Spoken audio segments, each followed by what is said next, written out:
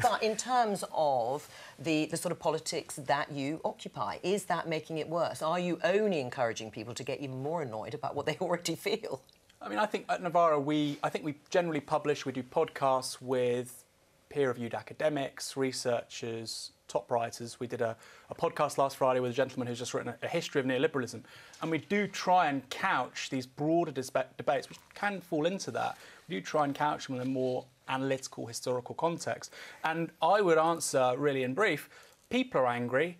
That anger is justified. Let's provide them with an analytical framework as to why things are the way they are and how we can change them within the parameters of a democratic system which respects freedom of speech, freedom of expression and fundamental human rights.